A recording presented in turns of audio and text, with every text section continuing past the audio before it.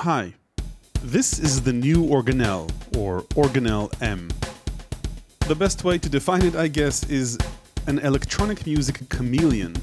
It can be a drum machine, an effects box, a sampler, or a synth, or any combination of them. At its heart is a computer designed to run open source or free musical patches. The brilliance of the open source model is that once someone makes a component and releases it to the world, anyone else can take that and build upon it into their patch.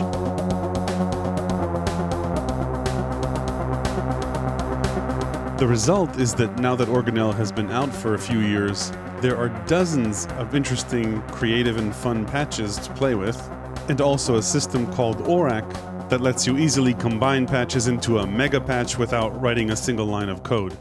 Let's take a look at the hardware and also compare the Organelle M to the previous version of the Organelle. The most obvious difference between the two is that the Organelle M has a built-in speaker. This one is actually quite good, but obviously if you're in a noisy environment or want to hear bass tones, you're going to want headphones or speakers connected to this. The Organelle M also has a built-in microphone, which the previous version does not, and that actually is quite useful for sampling and applying real-time audio effects to audio that you just want to sample and you don't have a microphone around. It makes it much more immediate than having to look for a microphone and hook up to the previous Organelle. Aside from the external differences, the Organelle M has a much more powerful processor and more RAM storage, so it can handle tougher tasks, including Orac, which we'll get to later on. But that said, currently, all the Organelle patches should run smoothly on both machines, though you might see differences as we get to Orac or on future patches that might need more resources. The new Organelle is a little bit taller. The paint finish on this is slightly more metallic, I guess. The keys here are more clicky than the ones here. These are still, clicky, but it seems like they're a little bit more that way here. The new Organelle also has an on-off switch, which makes it easier to shut off. You had to do that in a menu in the previous one. Let's take a look at what's going on the back. Both have labels printed upside down, which is brilliant, I think, because you see what you need to see as you lean over. Both have an 1/8" or 3.5mm stereo headphone jack, HDMI out to connect to a monitor if you want to program patches, and a micro SD card slot. Both have pedal inputs, stereo left and right input jacks 1/4", and stereo outputs, though here you get 2 mono outputs and you've got 1 TRS output on the new Organelle.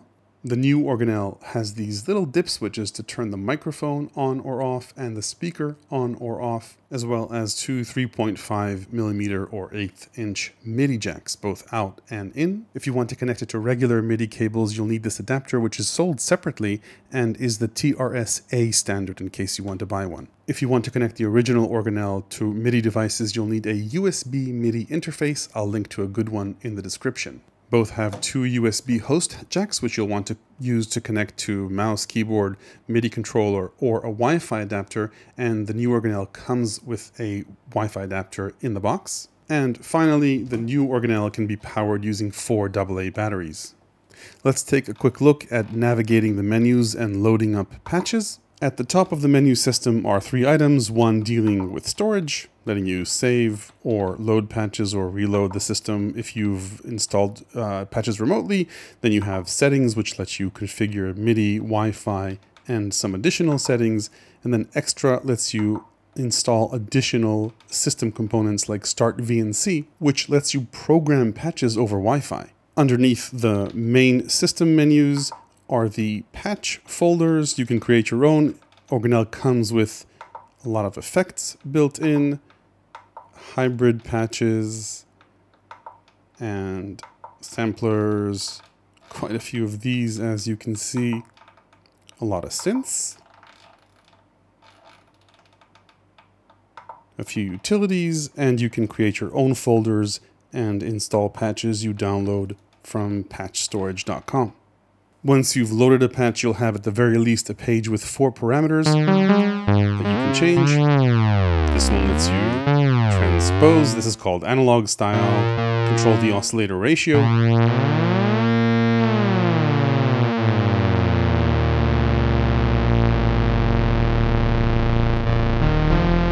Filter resonance and cutoff.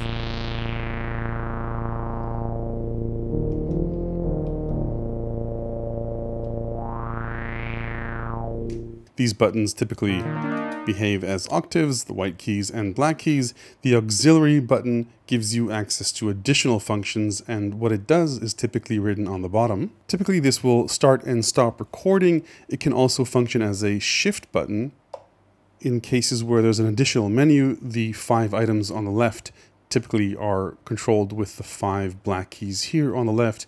The 5 items in the right column, if there are any, are controlled by the 5 black keys on the right. So for example, sequencer 3, which is a sequencer that's built into a lot of patches, lets you store up to 14 different sequences.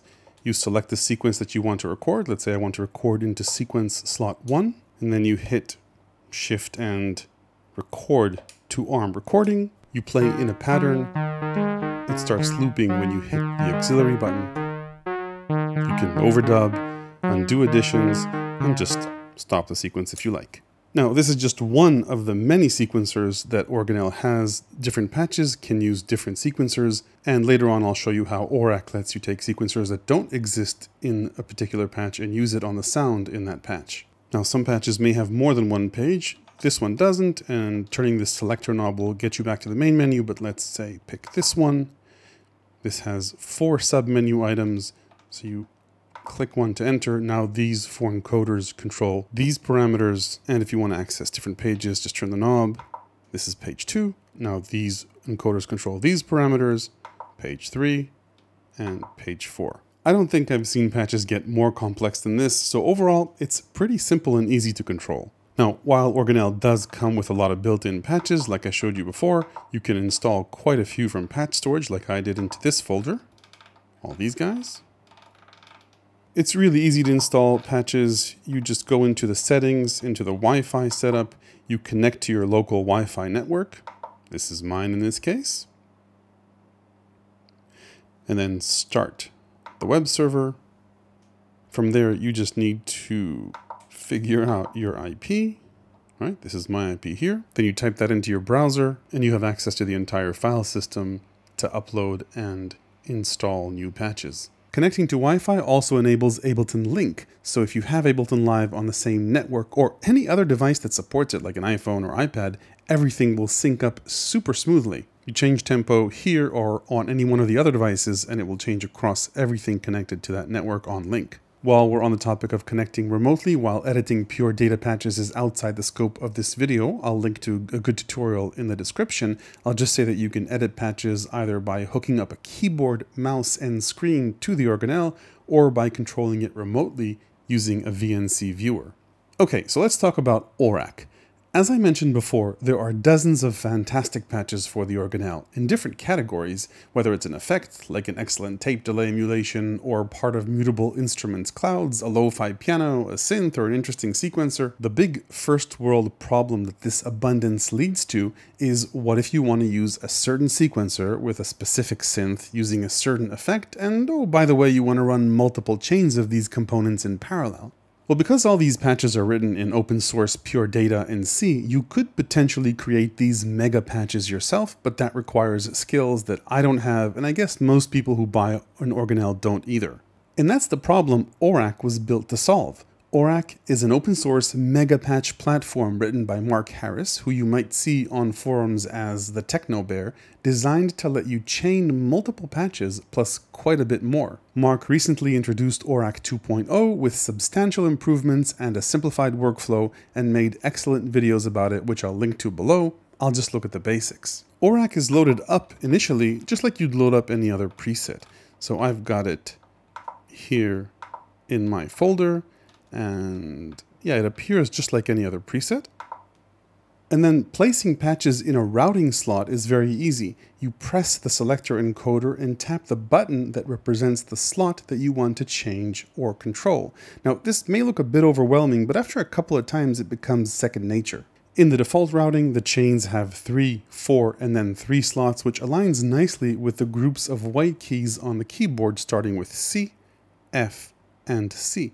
So this is A1, A2, A3, B1, and so on. If I wanted to place a patch into slot C1, I would just press the encoder and then choose C1. It's empty right now. Press the encoder to select modules, and then I could, for example, choose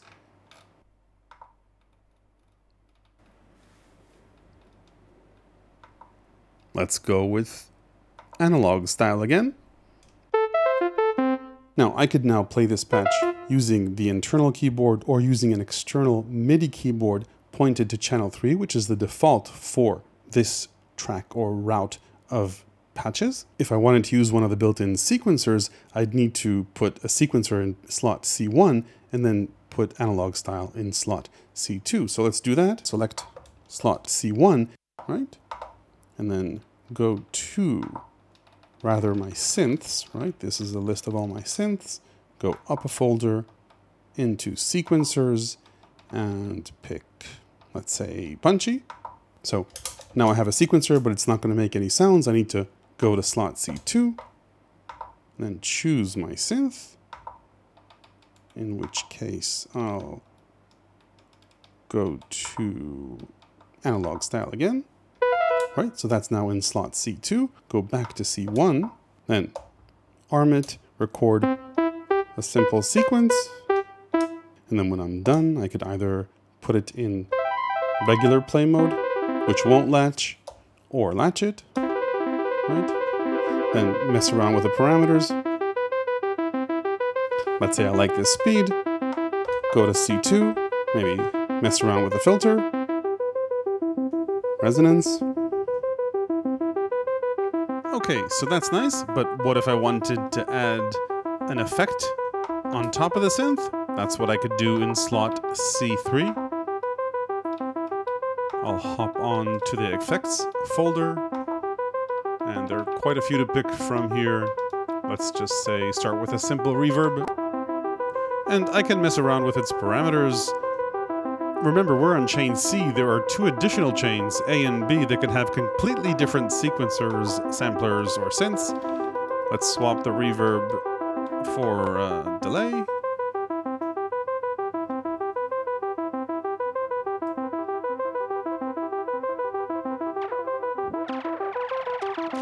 Yep, and that's why Orac is so powerful. Without any programming, you can chain different sequencers, synths, effects, other components, any way you want.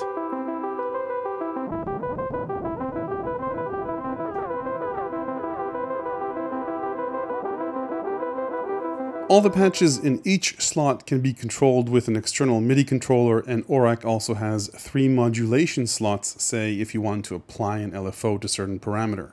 Other features that I won't go into in depth because Mark does it really well in his videos is overall gain control on a per module basis, as well as bypass if you wanted, presets to save chains, joint sample management and kits, MPE support, remote control over OSC, a scope, and coming soon even CV modulation options if you have a DC coupled audio interface and want to control modular gear. Now, 2 catches to Orac. One is that modules need to be adapted to Orac to be included in chains. Now, Mark has already gone ahead and done that to dozens of modules, but many nice modules, especially new ones, may not be included until Mark, you, or someone else in the community adapts them to Orac. Now, there is what Mark calls an Easter egg option, where you can plop in one full non-adapted module into one slot. I'll link to a video on how to do that.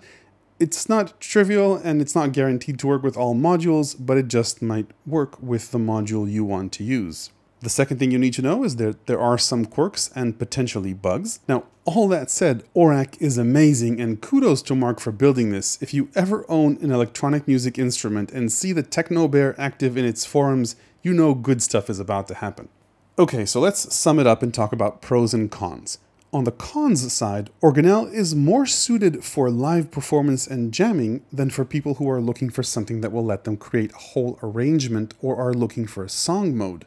Now, maybe in the future someone will come along and make a master arranger for Orac, but until then, if you're looking to create full songs that will just play on their own, you'll need either a DAW or an external sequencer controlling Organelle to pull that off. Also, on the cons side, while this keyboard is very cute, it's not velocity sensitive and it's not suited for people who expect and are used to using regular keyboards. Also, while many patches have pitch control functions, Organelle doesn't have direct octave transpose buttons, so it's not that easy to play beyond the 2-octave range here. That said, Organelle has two USB host outputs, which means it can both power and receive MIDI information on a single USB cable, so you can connect an external MIDI controller and use that to play more than 2 octaves or with velocity sensitivity as you wish. Finally, on the cons side, and again, Orac is amazing, but it would be really nice if at some point chains were just an inherent part of the operating system so that patches wouldn't need to be adopted to Orac, but rather they would just work connected one to the other.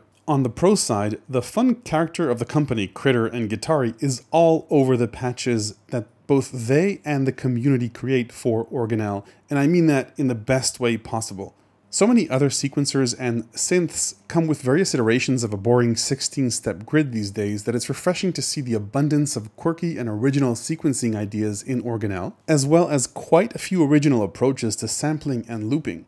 The focus here is on fun and being in the moment of creation, and if you want examples, I mean, there are so many options here. Things like transienti, segmenti, and yeah, all the different loopers and sequencers in here.